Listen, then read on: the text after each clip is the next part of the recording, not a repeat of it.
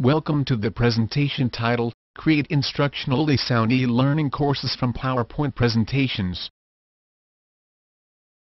Can an existing PowerPoint presentation be automatically converted into an e-learning course? The answer is no. Merely adding audio presentations, recording live sessions and uploading them to LMS, intranet or website does not constitute e-learning. Unfortunately, e-learning is not that simple. So, what is e-learning? Yes, learning connected with electronic media is e-learning. However, e-learning also addresses different learning styles, and facilitates knowledge transfer through carefully planned learning design curriculum. The objective of e-learning is to help the audience learn. It is not just a means of communication. E-learning courses are developed with inputs from SMEs and learning design experts. SMEs have authority over the content and learning design experts understand instructional design principles and adult learning processes. Together they can create courses that are more powerful and purposeful, resulting in better knowledge transfer and retention. That said, you can still convert PowerPoint presentations into e-learning courses. However, you will need to work a bit on it. In this presentation, we will look at some tips on how this can be done. PowerPoint presentations can be converted into good instructionally sound e-learning courses if you follow the guidelines shared in this presentation. Let's look at them one by one. Set clear learning objectives. Adding learning objectives to the course enables employees to know how the learning activity would help them in their job performance. Learning objectives describe what employees are supposed to know and do after completing the course. According to Robert Mager, an ideal learning objective consists of 3 components: performance, condition and criteria. You can see a screenshot of an e-learning course stating the learning objectives on your screen. The second step is to organize the content. In PowerPoint, you have many slides lined up displaying the content.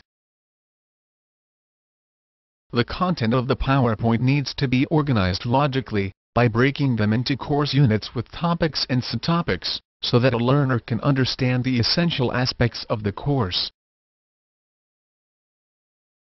The third step is to fill the spaces. Most of the PowerPoints contain 50% of what is actually taught to the student. The rest 50% is conveyed by the knowledge and effectiveness of the instructor in the form of examples, stories, elaborations and so on.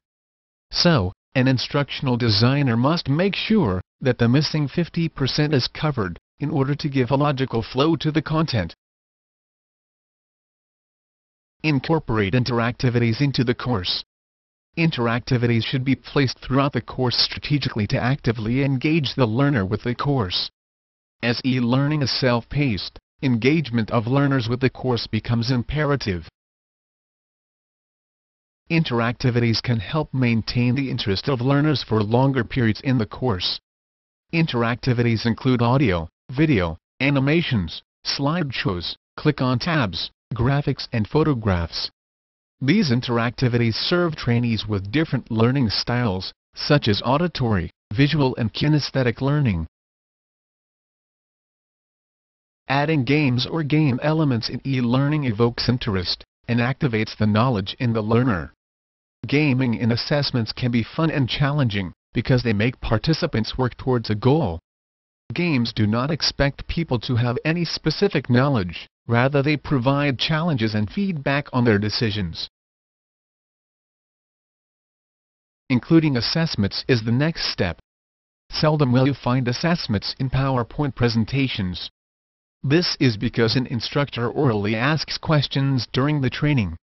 When converting a PowerPoint to an e-learning course, instructional designers must ensure that assessments are added to the course to measure learners' understanding.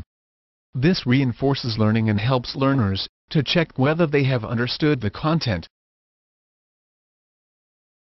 Assessments are of 2 types: formative and summative. Formative assessments measure the learning achievements and monitor the progress of the learners during the learning process. Summative assessments measure learning achievement at the end of learning, and are evaluative. You can choose to include both, or just have summative assessments depending on the duration of your course. Finally, use rapid authoring tools. Authoring tools are PowerPoint add-ins, and appear on a special tab on the PowerPoints toolbar. With the help of these tools, e-learning courses can be created from within the PowerPoint interface. Authoring tools can quickly and easily convert PowerPoint presentations, including text, graphics and other activities like quizzes, audios, videos and interactions into e-learning courses. You do not need to have any programming knowledge in order to use these tools. Some of the prominent tools in the market are Articulate and iSpring. How long does it take to convert a PowerPoint of 30 slides into an e-learning course? To convert a PowerPoint presentation of 30 slides into an e-learning course using the Articulate tool, it takes around 24 hours for one resource. This estimation covers the inclusion of audio in e-learning. The objective of e-learning is to help the audience learn. It is not just a means of communication. Developing and designing e-learning courses is an exacting process based on sound learning principles. Knowledge of learning design principles helps in effective conversion of PowerPoint presentations into e-learning courses.